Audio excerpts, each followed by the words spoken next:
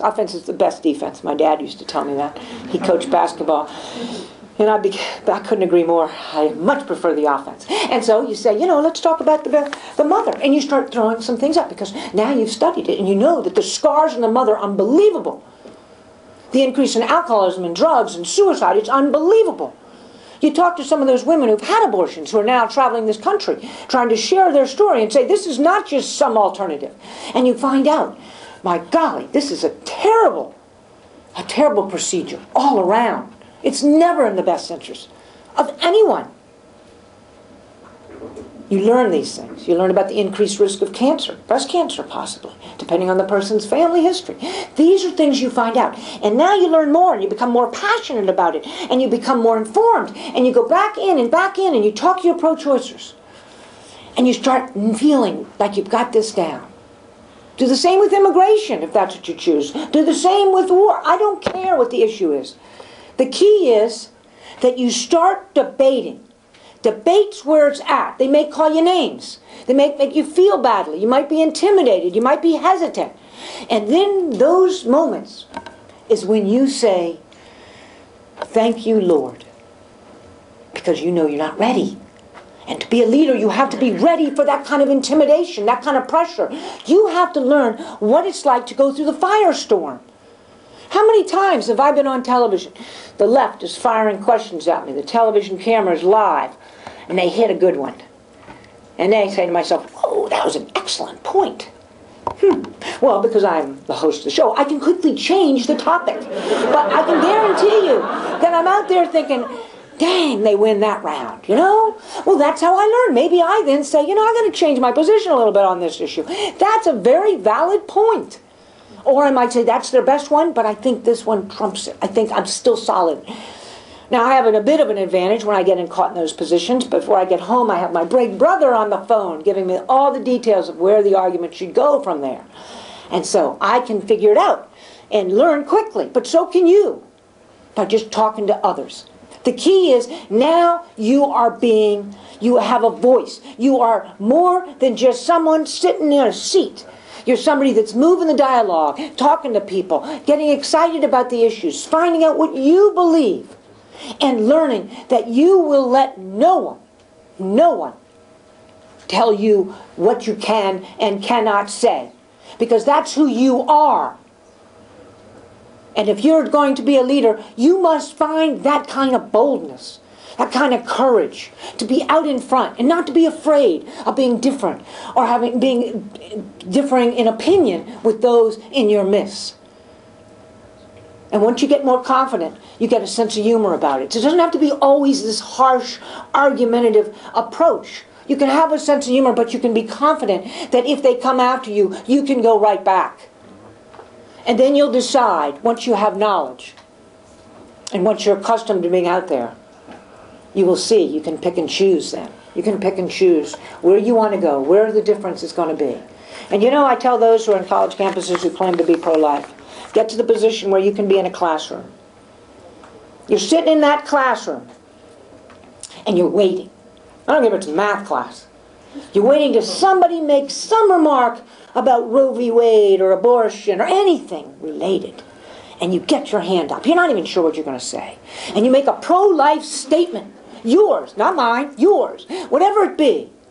And you say every time a child's life is taken. And you know what?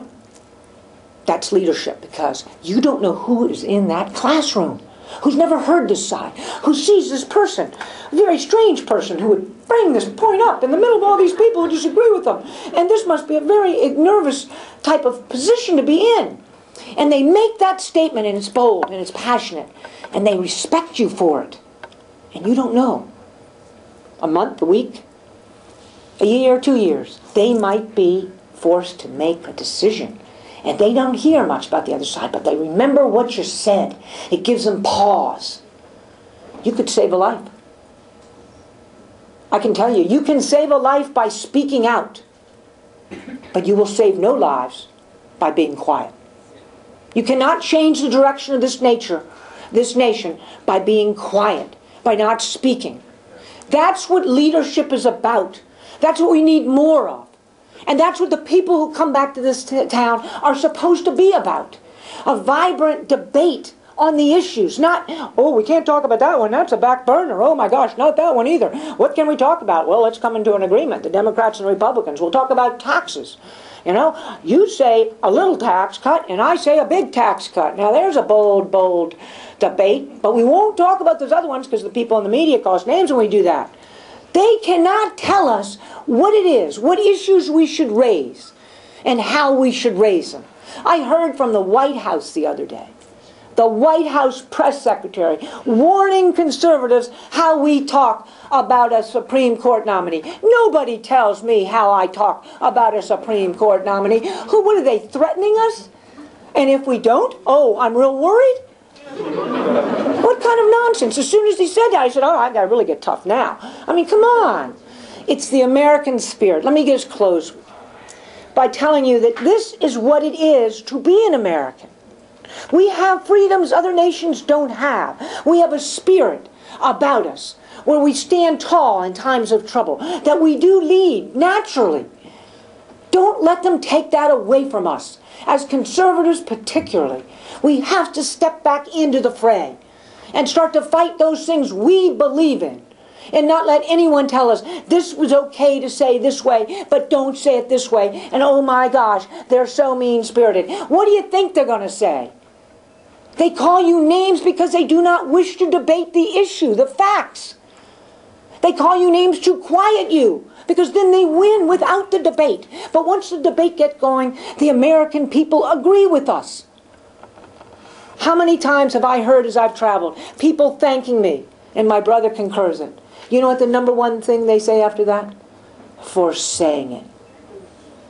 Thank you for saying it. Americans, unrepresented across this country because the two parties don't have the guts to get out there and say what it is they believe and try to move the country in that kind of direction. Nope. They have folded the tents. And it's time to clean them out and start bringing back real Americans to come into this city from the left and from the right, and to start having healthy debates about where this country should go, and not to be manipulated by those who would use the politics of intimidation. We need leaders. We need true leaders. And it's time for you all to step up to the plate, because we need you now.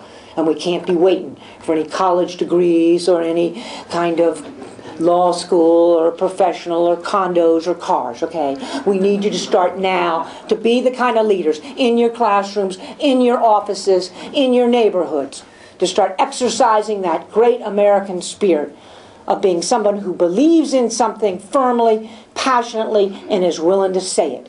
Thank you all very, very much.